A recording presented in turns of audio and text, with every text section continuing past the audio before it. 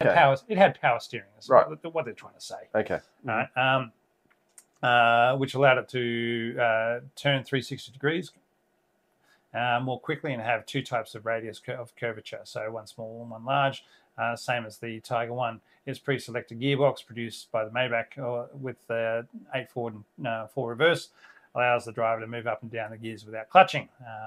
Makes it much easier for the drivers trained in its use. Now, this is an important point. Trained in its use.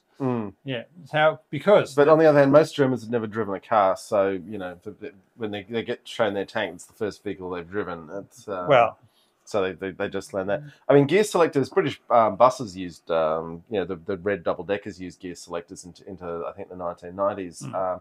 It's an interesting technology in that you select the gear you want to go to, and then you engage, and then the engine moves over to the next gear. Yeah.